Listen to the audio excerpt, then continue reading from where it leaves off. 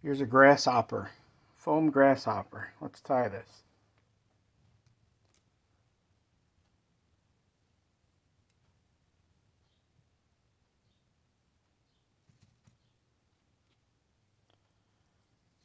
I like to start with a base of thread here on the whole hook.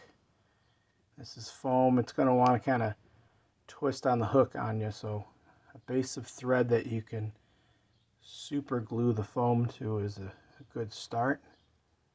Speaking of gluing, you're going to want to glue up the strips of foam. I like to do that usually the night before or something. 3M makes a spray-on glue you can use. I've never used it, but I've used other types of glue.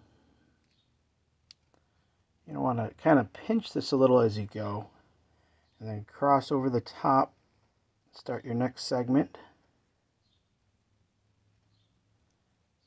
A little bit of compressing that foam will help.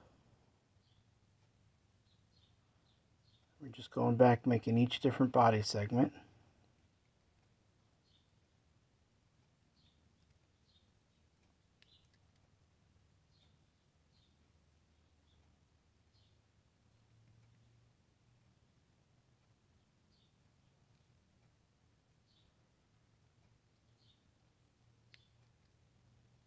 Here's where it gets a little tricky. We're going to actually take the hook off of the vise. Before I do that, I'm going to put a half hitch on there just to help lock in that thread in case anything happens while we're tying the back part of it. And you can see how that's rolling. I'm going to take care of that in a few minutes with some super glue. So now at this point I'm going to take that off the hook. And in this case I got a long piece of foam. I like to do that because it gives me more to hold on to. If your foam is shorter, like short like this, you're not going to have as much room. But foam is inexpensive, so if you buy your own, or if you have a supply of it, you just take that and leave the end on there. And I'm just going to freehand this in the back here, pinching that a little bit to compress that.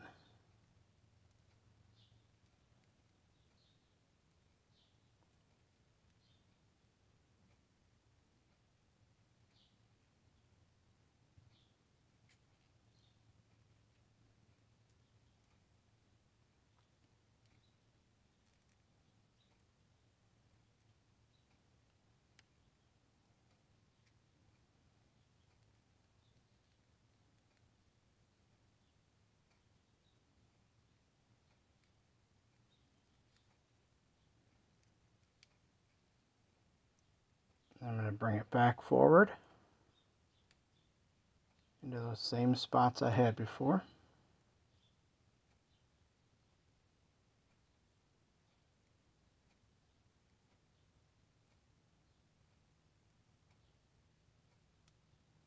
And then right there, I can bring that back into the vise.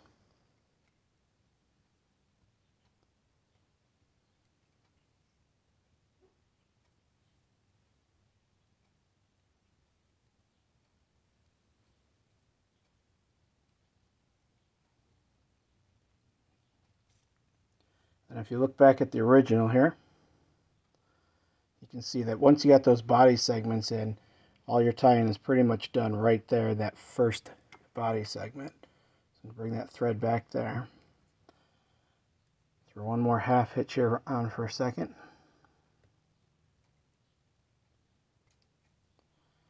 Like I mentioned before, sometimes I like to take the super glue. Super glue is great, but it's also your enemy because it gets all over your fingers sometimes. So I put that on there.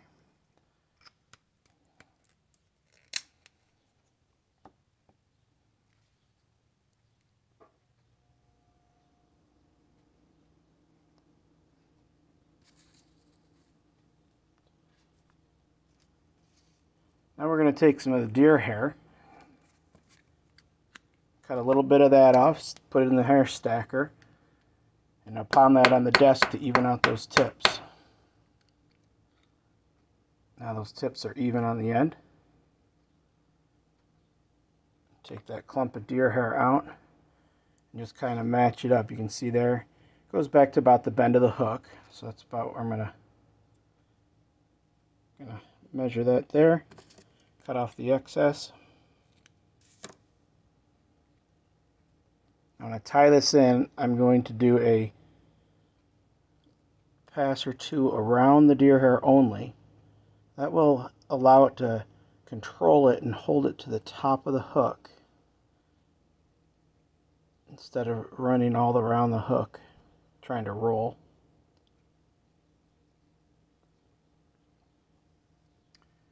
Then I'm going to take some of my yellow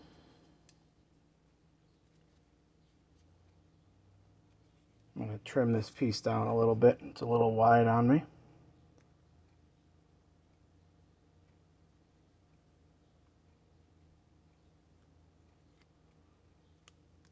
I love foam because you can just, it's an inexpensive material. You can trim it to size.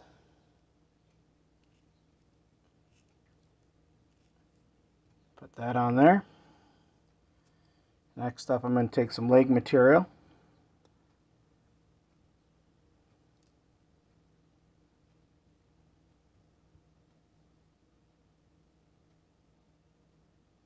One on the back side.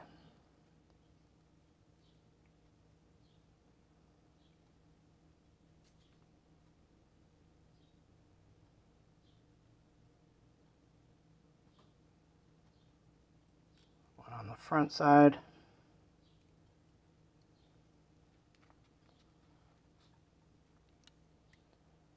Now some half hitches to lock in that thread.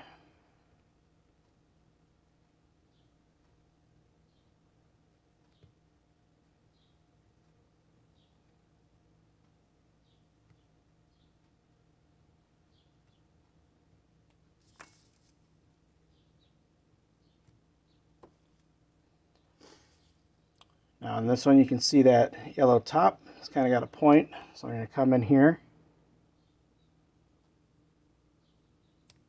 cut that off there, gives you an uneven or sided point, trim that off.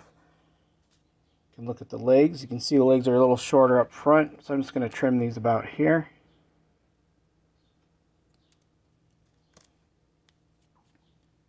The tail end, of course you don't want to cut off your body segments, bringing up the original again.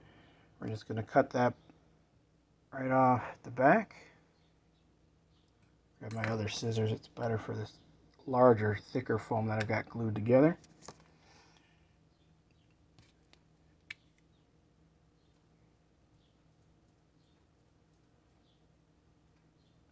A little dot for an eye.